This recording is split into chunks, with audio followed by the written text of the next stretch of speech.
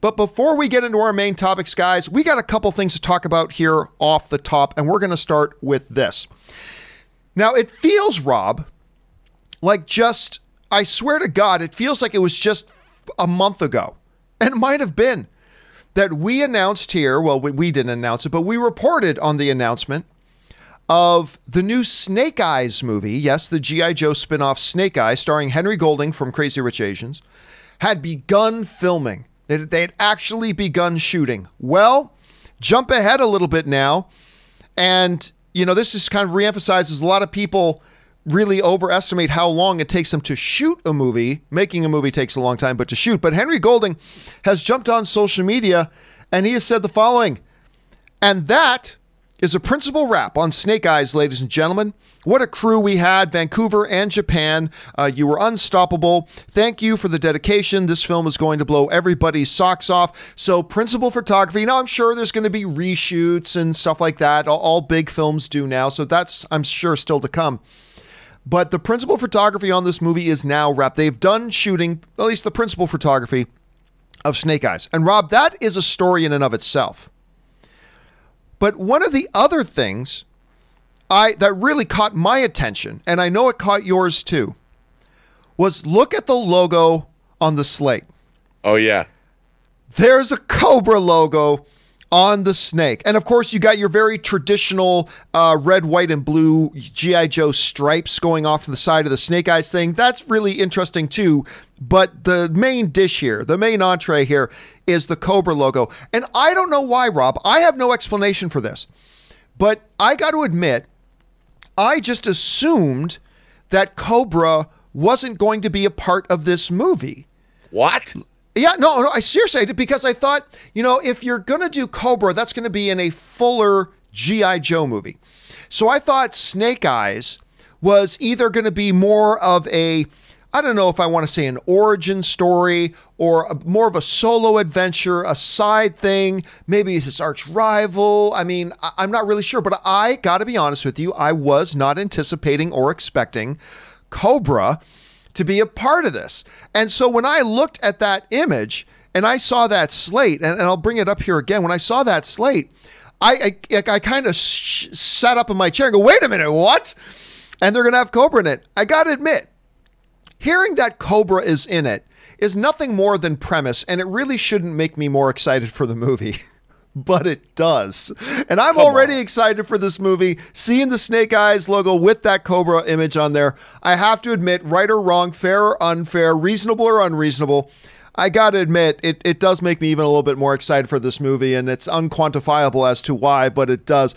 Rob, number one, you hear about the wrapping of shooting on this. How do you feel about that? Number two, what do you think about that Cobra logo being in there? Well, first of all, hail Cobra. And second of all, I don't think they do that with their fists, but I'm not sure they do either.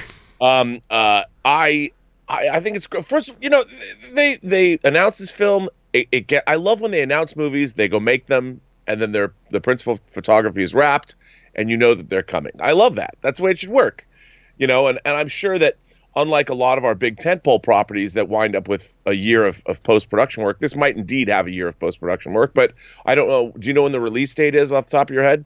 Off the top of my head, I don't. I can look that up, though. Because, you know, the last G.I. Joe movies they're kind of goofy fun.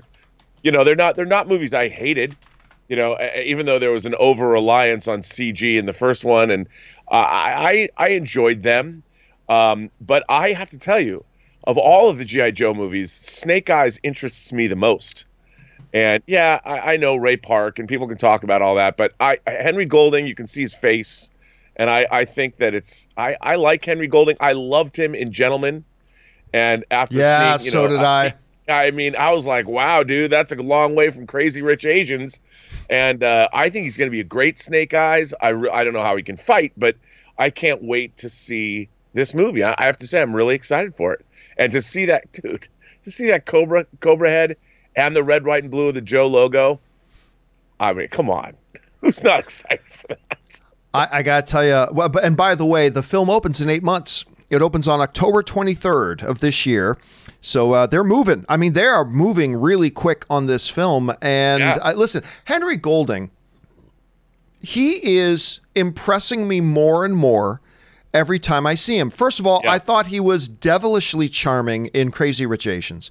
Absolutely. And that's not the easiest thing. It's not like he was doing anything Shakespearean, but to pull off that kind of charm and charisma that he did in Crazy Rich Asians, it's not the easiest thing in the world to do. Now, it doesn't hurt that he's probably one of the top 30 most attractive human beings in the world. That probably doesn't hurt his charm and charisma too. But then you see him in something like I Loved Him in a Simple Favor with Anna Kendrick. Great. Yeah, I thought he was so good in that. And then The Gentleman, which was such a departure from what we've gotten used to seeing him as. Yeah. I'm telling you what, I am liking this dude more and more, and I can't wait to see him in this. I think this is going to be spectacular. I really do. So who knows? I do too, man. I think, 2020, we might not have an Avengers Endgame, but I have to tell you, it's shaping up to be. I don't know if you saw the featurette for No Time to Die yesterday that Cary Fukunaga explains his philosophy behind Bond. I don't think I've seen a piece of promotional material that has made me more excited for a movie, perhaps ever, than that. But now hearing that this wrapped and knowing that we're going to get it this year, I mean, we might not have huge, epic monster movies at the box office like Endgame or Rise of Skywalker, but there's going to be a lot of fun to be had at the theaters coming up, and I'm excited. All right, question is, guys, for you, what do you think about the wrapping of Snake Eyes? And what do you think about that little Cobra logo in there? Maybe you're feeling like, Campea, it's just a logo. Okay, it's just conceptual. It doesn't matter. It's all about execution. That's what I say all the time. Absolutely. So I cannot explain why. Just seeing that damn Cobra logo makes me more excited. How do you guys feel about it? Jump into the comment section below and let us know your thoughts. Okay, guys.